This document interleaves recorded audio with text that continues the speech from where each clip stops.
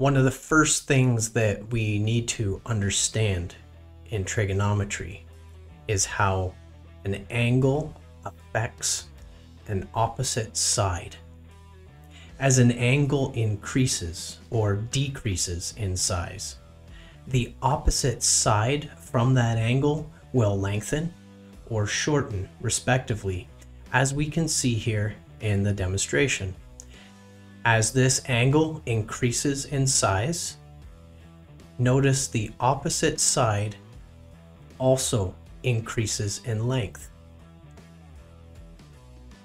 In a right angle triangle, the reference angle directly affects the length of the side that is opposite to the reference angle. So what is the reference angle? The reference angle is the angle that the formula is referring to. So there are two possibilities. The reference angle can be the angle that's already given in the equation, or it's the angle that needs to be solved. Notice in this example, sine 25 degrees is the angle being used in the formula. Therefore, the 25-degree angle is the reference angle, or the angle that the formula refers to. In the second example, sine x equals opposite over hypotenuse. If the 25-degree angle was not known, it would be referred to with this variable x. It is still the reference angle. It is the angle that the formula is referring to.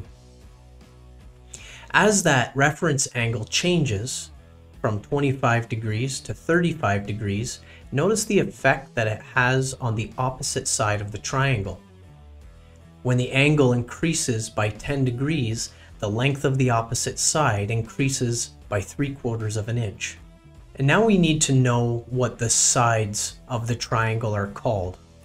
We've referenced the opposite side several times.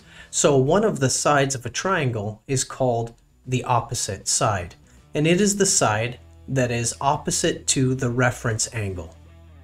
The adjacent side of a triangle is the side that is next to the angle. And as previously mentioned in our last video, the hypotenuse is always the longest side and always directly across from the right angle. In this example, angle B is our reference angle. Therefore, side B has to be the opposite side in this triangle.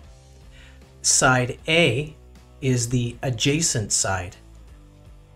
Side C is never the adjacent side to an angle, as it's the longest side and is always the hypotenuse.